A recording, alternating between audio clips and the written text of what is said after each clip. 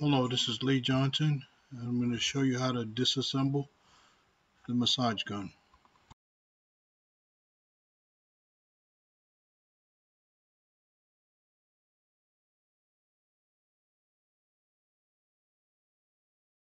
Which in my case has gotten a little noisy.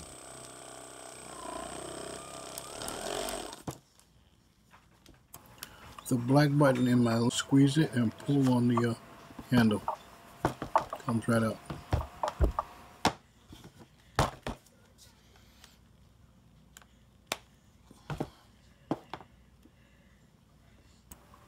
So to separate the housing, you have to uncover 4 screws that are covered by rubber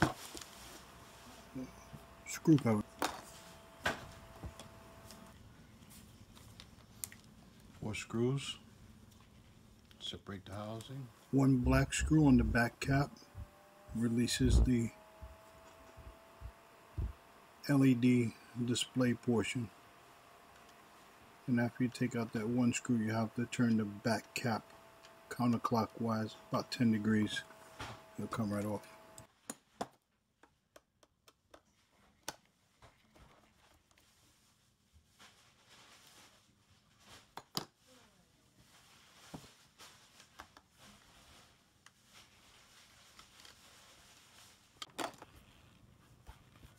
It'll turn.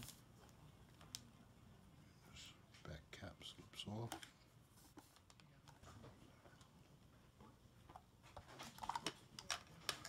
As you separate the 2 halves, 1 half is connected to the control back cap with 4 wires, the other one is controlled with 3 wires.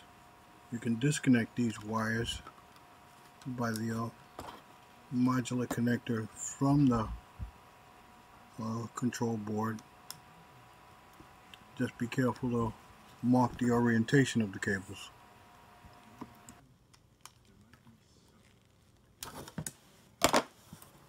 As you can see, I only took off the connector that controls the motor. The control backplate and the battery compartment, I'll leave that section connected. No need at this time to disconnect that, so put it aside. I'm basically going to work on the motor mount.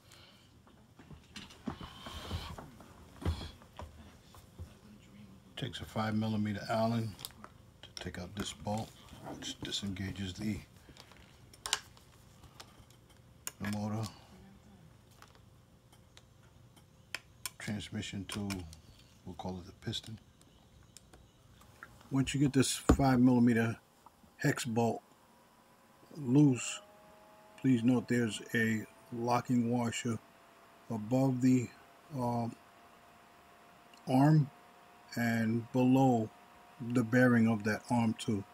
So it sandwiches this gray V-shaped arm with a locking washer above and below. Taking one off the screw usually falls and below the bearing.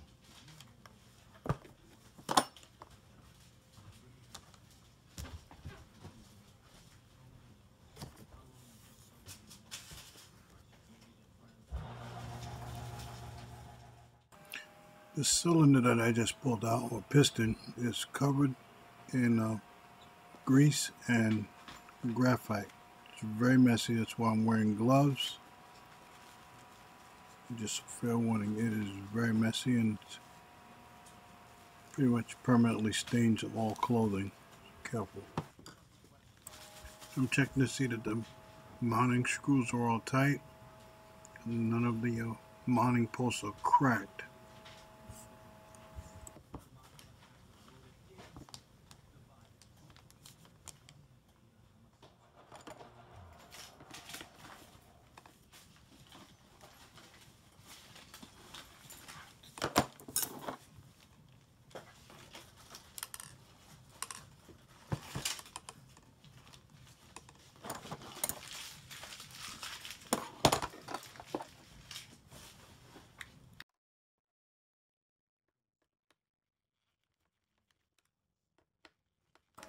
So 4 screws gets the motor and motor mount out of the casing.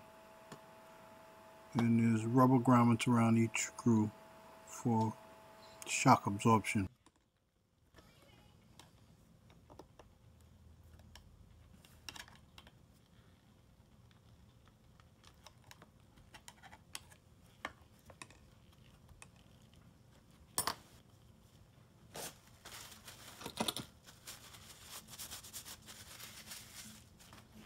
A lot of graphite. With the 4 screws out, so very messy. You'll have to slightly pry the mount up off the post because the grommets keep it pretty snug. Basically graphite. And what I'm doing here, I'm lifting up the repaired are intact. One of the main reasons this thing makes noise is the post would break. In this case, checking, and the posts are solid and intact.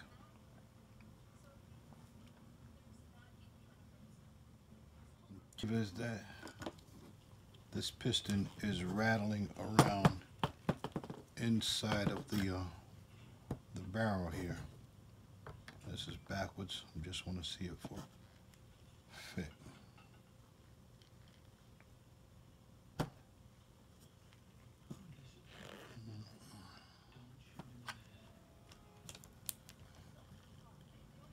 There's really no way to tighten. At this point, I'm going to smear the piston with a heavy automotive.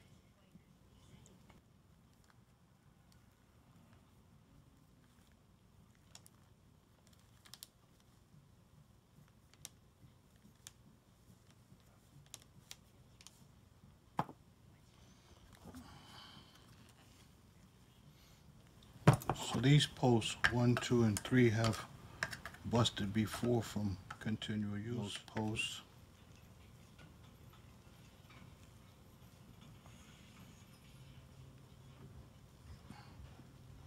So that the rubber can flex.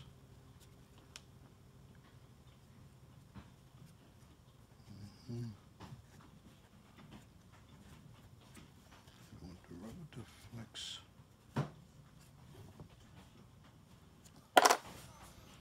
So before reassembly, I put just a little dab of cement on the tips of every screw. So the vibration. As you can see here, all 4 of my motor mounts have been repaired before with a gray epoxy and blue Loctite. I'll slip in the motor now.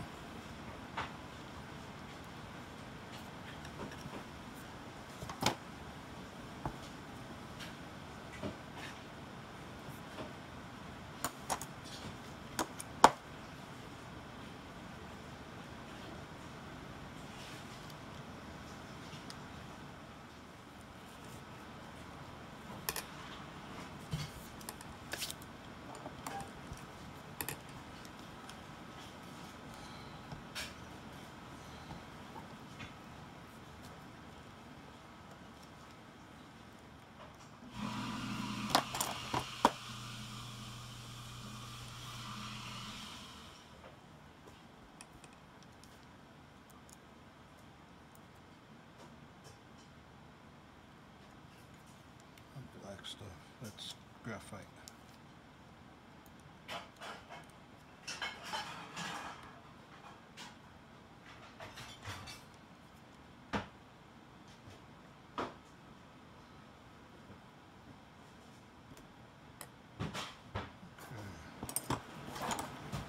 So don't forget this washer goes underneath the armature in between the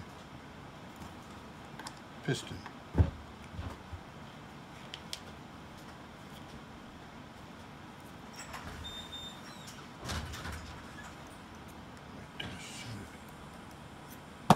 This washer goes on top.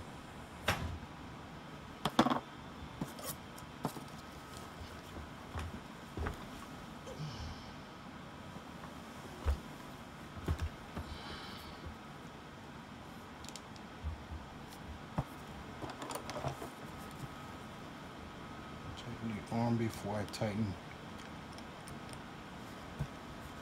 the full motor mount bushings. This is a lot of play.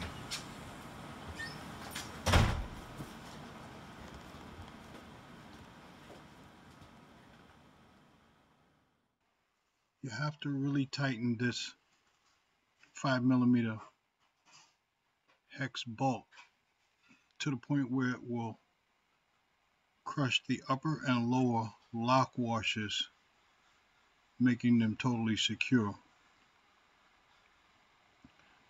And always check to see if the bearing and the motor are still rotating freely, and then make your final tightening of the 4 motor mount screws.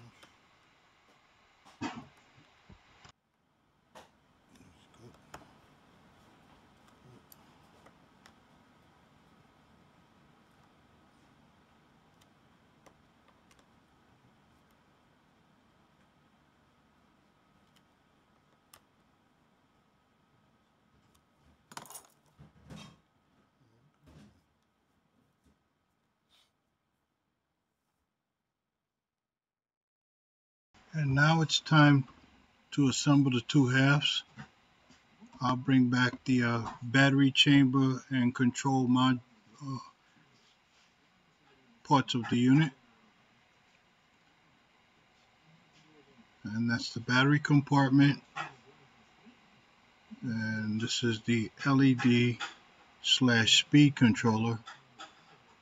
Make sure and get this connector from the motor assembly back onto the mini circuit board in correct orientation. I had previously marked it with a red stripe on the side where the red wire would go, and there's really only one way you can put this together anyhow. But the reason I didn't even take apart the other connector was because it's hot glued on, and I just didn't feel like bringing out a hot glue gun.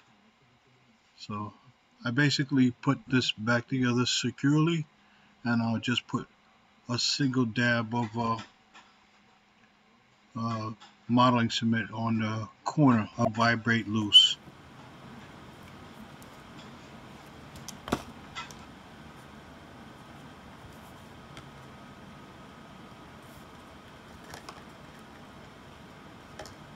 Kink the wires so that they don't get in the way of the drive mechanism. 2 halves come together. That's good. That's good. Align that just a little bit offset. And you got the three slots, 1, 2, and 3. Push that in. Give it a little bit of a turn clockwise. And then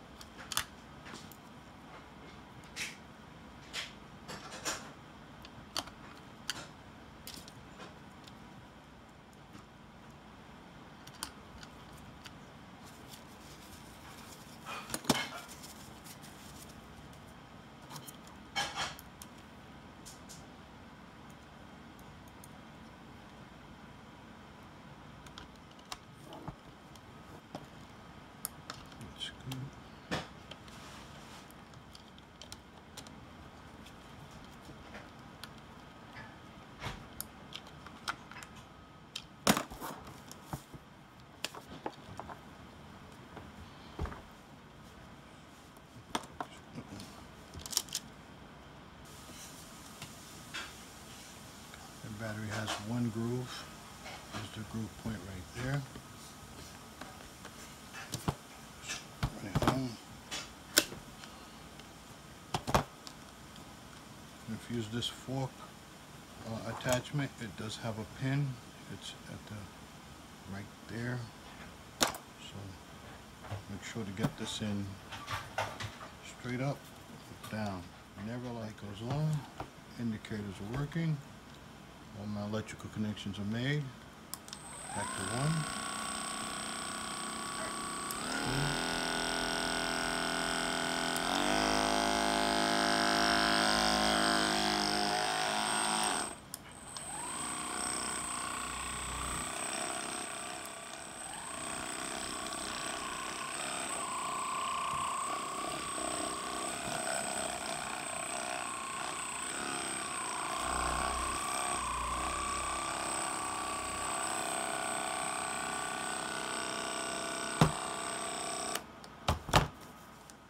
working.